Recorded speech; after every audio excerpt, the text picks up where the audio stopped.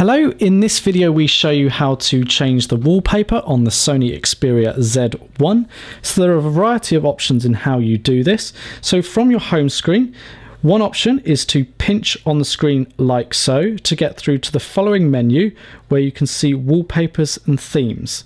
If we click on wallpapers, we get artwork from albums or live wallpapers that are installed on the device, and we can select the one that we would like. We get a little preview, and when we click back it will save that wallpaper or live wallpaper. If we were to click in there again and click on either live wallpaper or album, we're taken through to additional screens where we can access more content. If we come back out of here, we also have themes, which is a more consistent color scheme across the device that we can set, and that changes a whole raft of settings. So that's one way of doing it. When at a home screen, we could press and hold on the screen and that takes us back to the same menu system.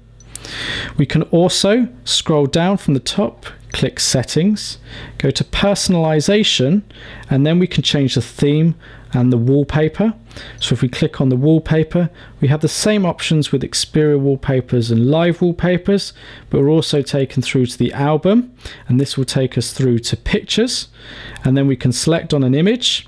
Now, depending on the images available, you may have to resize by using this little box here. You can move it about the image, or you can make it bigger like so.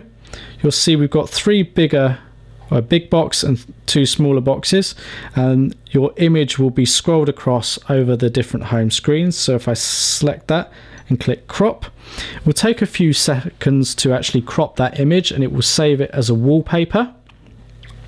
So if I now go back home, I now have that image as my wallpaper.